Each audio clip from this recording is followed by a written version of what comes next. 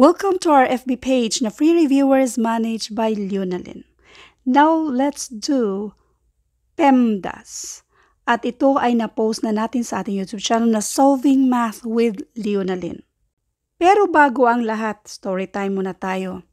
2017, ito yung pinakaunang nakita ko sa news feeds, yung regarding sa PEMDAS. Post siya sa isang FB group kung saan nandun yung mga nagre-review for civil service exam. Napapansin ko doon sa post na yun, regarding lang yun sa PEMDAS, na sobrang daming nagkakamali. And at that time, 2017, mga siguro June, July 2017, wala pa tayong mga references na galing mismo sa libro. Dahil dyan, sobrang daming nambubuli sa atin taong 2017 to 2018. Dahil malinis yung hangarin natin, nagkaroon tayo ng mga references from grade 4, grade 5, grade 6, grade 7. And later, babasahin natin yung mga references na yan.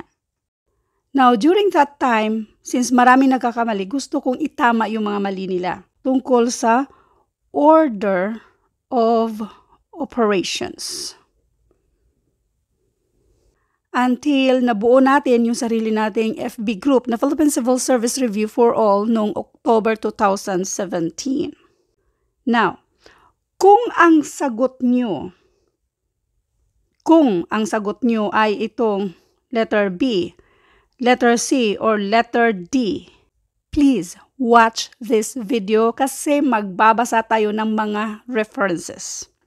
I-solve muna natin to. Sa order of operations, meron tayong mga acronyms. PEMDAS. Meron tayong GEMDAS. Meron ding BODMAS. At marami pang mga acronyms. Binuo ang acronyms na to para sana hindi makalimutan yung mismong order of operations. Step number 1. Parenthesis, groupings, or brackets. Yan yung unahin natin, yung nasa loob ng parenthesis. Still following order of operations. Step number 2. Exponent, orders, or yung mga roots. Mga fraction line. Kung wala yan, direkta na tayo sa step number 3. Multiplication or division. They rank equally. Kaya we will solve them whichever comes first, from left to right. Yan yung nasa order of operations. Step number 4. Addition and subtraction. They rank equally. Kaya we will solve them from left to right. And by the way, meron tayong mga references dito na basahin natin later. I-solve muna natin to. Sa order of operations, unahin natin muna yung nasa loob ng parenthesis. And by the way, ang mga operations na nandito ay meron tayong parenthesis, mayroon tayong division at multiplication, subtraction at addition. Since meron tayong subtraction dito, pwede namang pagsabayin itong dalawa. Pero anyway, unahin muna natin yung nasa loob ng parenthesis. 12 divided by 3, and this is 4.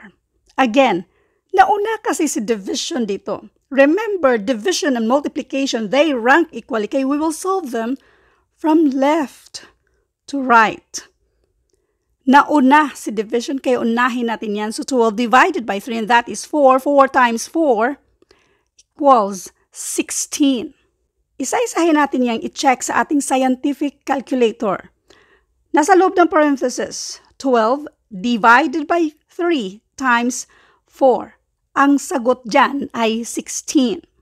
Now, ngayon dito na tayo sa labas. Unahin ulit natin yung division and multiplication.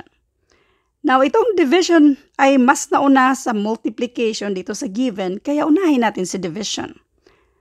10 divided by 2, and that is 5. Next, 5 times 5 equals 25. Again, i-double check natin sa ating scientific calculator. 10 divided by 2 times 5. And this is equal to 25.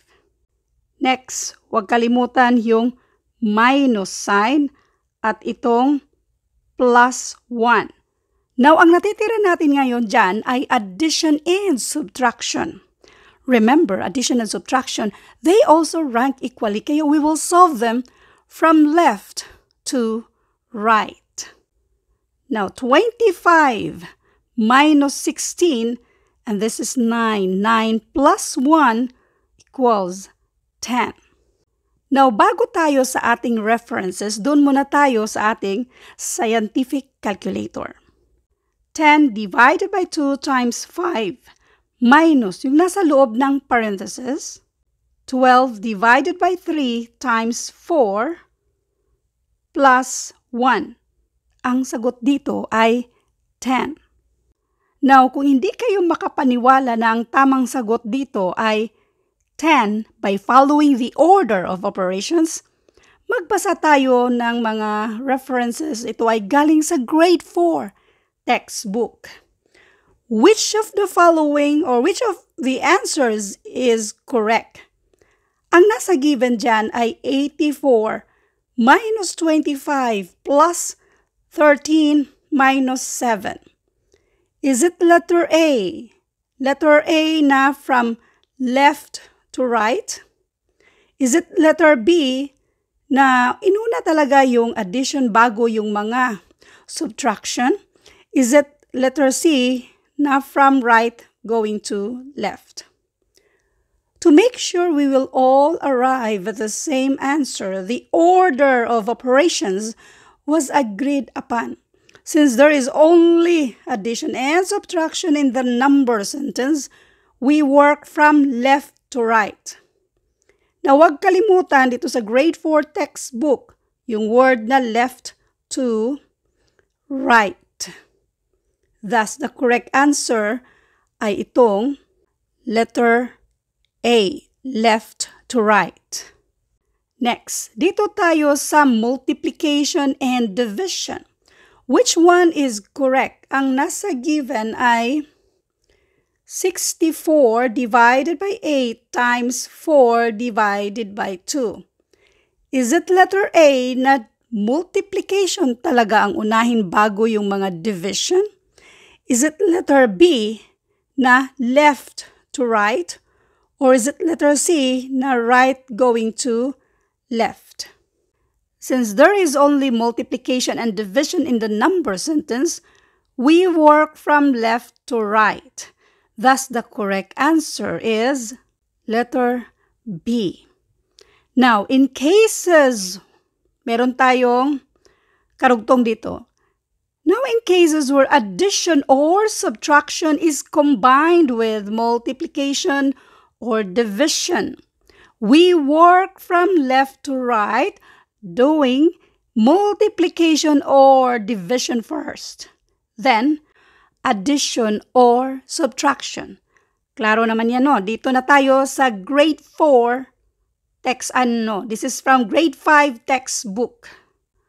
Rule number 1, order of operations ito. Simplify the operations inside the grouping symbols first. Grouping symbols are always done from the innermost set outward. Rule number 2, evaluate exponential expressions.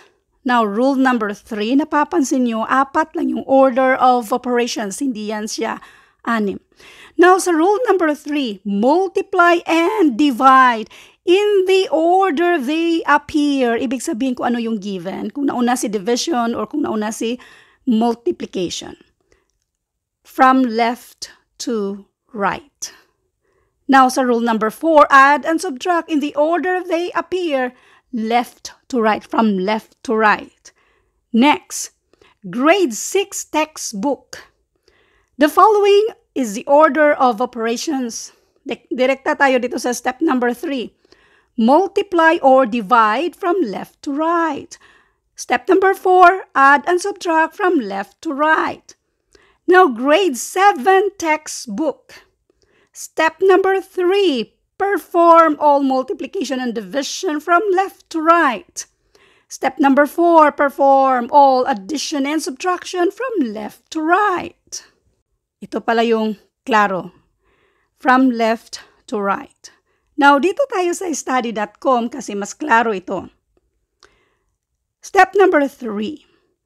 Even though M for multiplication in PEMDAS comes before D for division, these two operations actually have the same priority. Complete only those two operations in the order they occur from left to right. Naintindihan naman siguro, no? Ang Tagalog nito ay kahit daw nauna si M for multiplication sa mismong acronym na PEMDAS kaysa D na division, itong dalawa ay pariho lang. They rank equally. Kaya kumpletuhin natin ito kung alin ang nauna sa given. Now, dito naman tayo sa step number 4. Ganun din, even though A for addition is in PEMDAS before S for subtraction, these two operations have the same priority. So you look for this last two operations, siya yung pinaka-last na i-solve natin, from left to right and complete them in that order. At ganoon din dito sa reviewercivilserviceexam.com na MD means multiplication and division. These two operations actually have the same priority, the same rank, so you should complete these two operations left to right at ganun din yung addition and subtraction. Ito naman, mas klaro ito. Unahin yung nasa loob ng parenthesis, still following the order of operations, then yung exponent, at nandito yung left to right sa multiplication and division.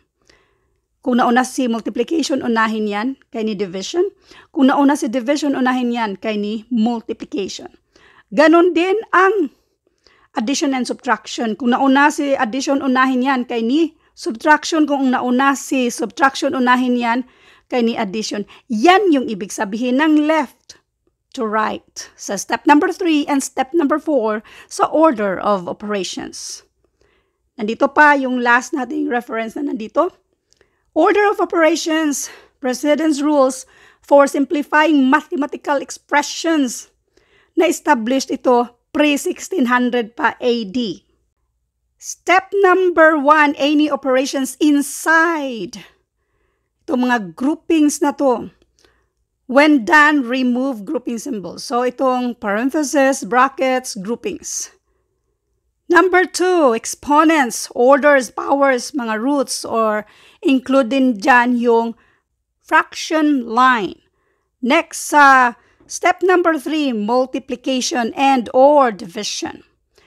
So, pwedeng mauna ang multiplication, pwede rin si division, depende na lang sa mismong given. At ganoon din sa addition and subtraction, they rank equally, kaya we will solve them from left to right. Now, if a step doesn't apply, go to the next step. Sa mismong given dito, wala tayong exponent, kaya mag-proceed na tayo sa next step. Now, all I hope na nag-gets nyo na kung bakit ang tamang sagot dito ay 10. Thank you for watching and God bless.